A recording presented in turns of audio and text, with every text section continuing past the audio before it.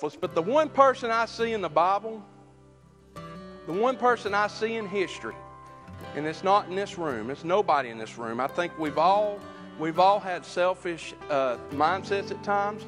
We've all had spiteful mindsets at times. And sometimes we might be selfless. But in the Bible, I see that Jesus was always selfless. John 15, verse 13.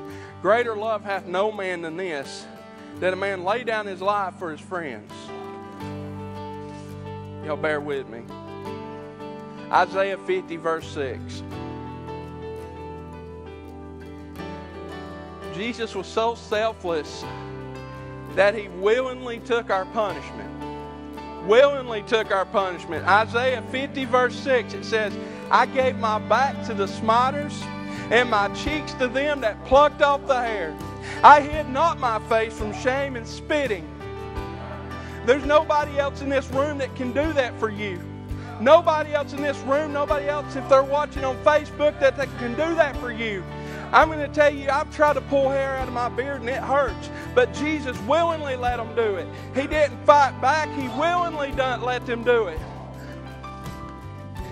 To the point, Isaiah 52 verse 14.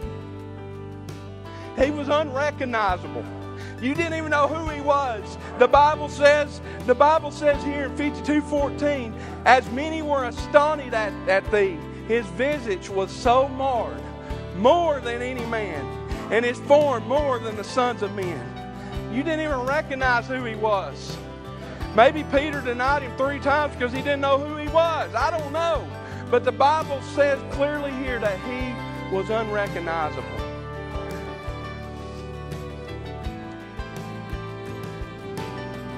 He didn't do it for some other God. He didn't do it to make himself look great.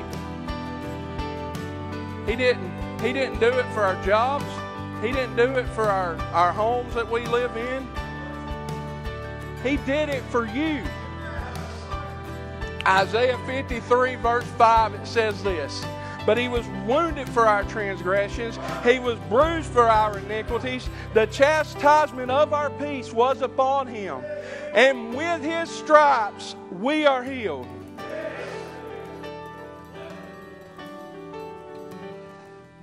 If I look in the scripture, none of that I just read is anything close to being selfish. Everything I just read there is nowhere close to being spiteful. So I asked you again here tonight, what mind is in you? Jesus did what he did because he loves you. John 3:16 says, for God so loved the world that he gave his only begotten Son, that whosoever believeth in him should not perish, but have everlasting life. Romans 5:8 says this, but God shows his love for us in that while we were still sinners,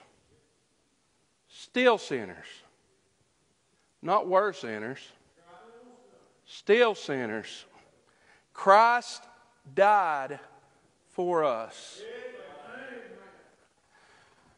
The man that took the punishment, the man that was unrecognizable, the man that took the nails in his hands and his feet, the crown of thorns upon his head, the spitting, the mocking, the humiliating that he was going through, did it for no one else but for you.